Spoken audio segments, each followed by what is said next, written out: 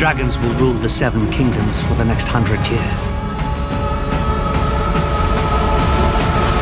Just as they did the last.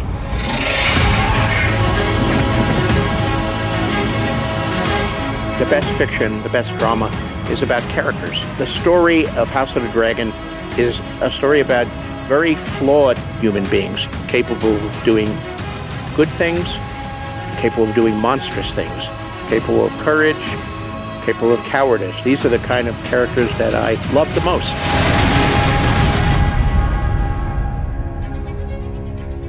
Game of Thrones begins roughly 298 AC, almost 300 years after Aegon's conquest.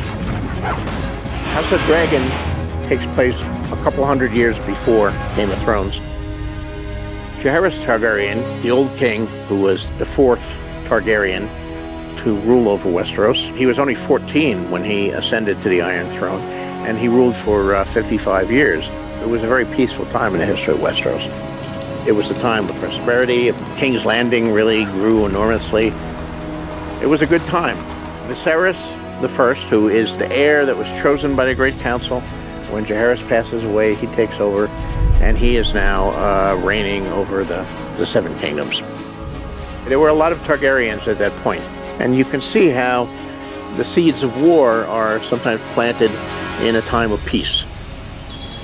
People die, and the sons take over for fathers as lords, and they don't necessarily think they're bound by their fathers' allegiances or decisions or vows.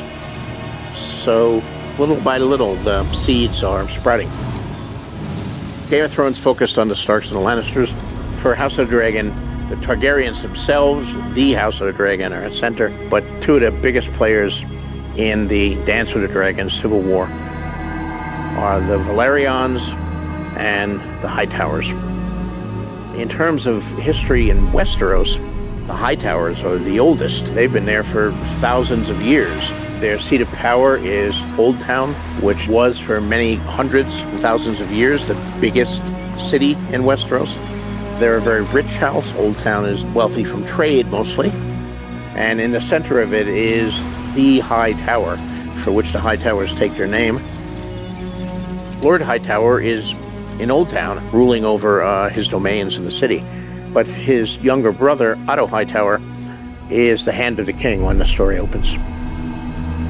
Same position we saw Ned Stark play to Robert at the beginning of Game of Thrones. The Valerians were also a house from the Freehold of Valeria, the mightiest empire in at least the west in my world. And they actually arrived in Westeros before the Targaryens. They were not dragon lords, however. They were seafarers. At that time, the Freehold of Valeria depended a lot on its trade, and it was a good position to dominate trade from all the kingdoms of Westeros and from other places even further north. So they moved for reasons of trade and wealth. Corlys Velaryon is Lord Admiral and Master of Ships, as his own grandfather was before him of a similar name. So since Aegon's conquest, the Valerians have been very high in the councils of the House Targaryen. And after all his voyages, he's married to Rhaenys Targaryen, the queen who never was. House Targaryen and House Velaryon, they were close. There was a definite relationship between them.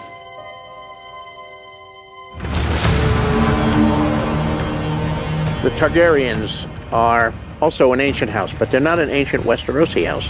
They knew that destruction was coming to Valeria and went far away from the capital city, and they settled on the volcanic island of Dragonstone. They were dragon lords in Valeria. Now, dragons are really formidable, and they can turn the tide of a battle. It flies. It's difficult to hit. It breathes fire, against which most knights and men-at-arms have little or no protection. So if you have dragons, and that's where the nuclear option analogy comes in, you're hard to mess around with. So the dragons and fear of dragons was one of the things that made the Targaryens very secure in their power. Dragon Saddle is one thing, but the Iron Throne is the most dangerous seat in the realm.